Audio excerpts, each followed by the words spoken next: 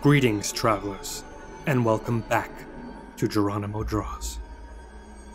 In this video, we'll be discussing the twisted, malevolent creatures that lurk deep within the ruined city of Arcos. The monstrous beings known as the Blighted. So, who are the Blighted? Loyal minions to Archdemon Targanis, the Blighted are eternally bound to their Dark Master and driven by his malevolent will. Their insatiable thirst for violence makes the Blighted one of the deadliest of all known creatures in Mordred. They first appeared during the Age of Light, years after the humans established their kingdom, Vorgoth. These hideous, monstrous beings ravaged human settlements, devouring and corrupting all in their path.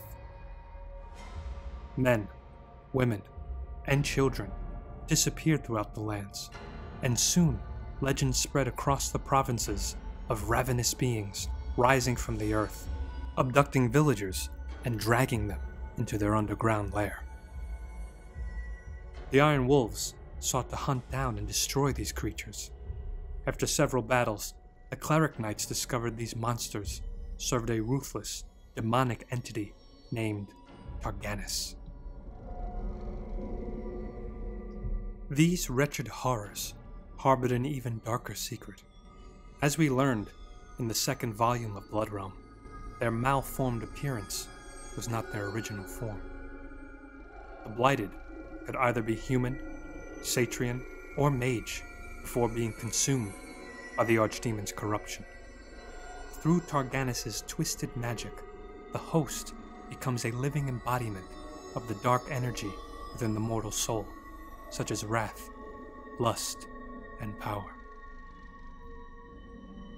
In Shadowed Kingdom, our narrator Oleg and his Satrian comrades face the Blighted deep underground within the ruined city of Arcos.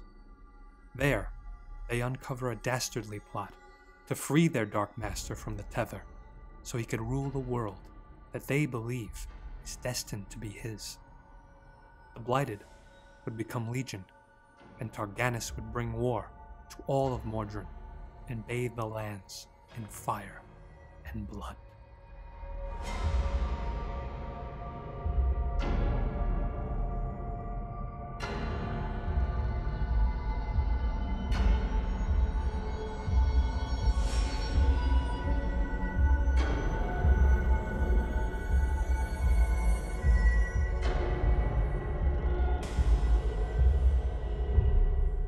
I hope you enjoyed this video. I have more videos like this planned for the future, so stay tuned. You can learn more about the Blighted in my comic series Bloodrealm, currently published by Alterna Comics and available at your local comic shop. You can also find prints and original art on my website, robertgeronimo.com. Links are in the description box. Thank you for watching.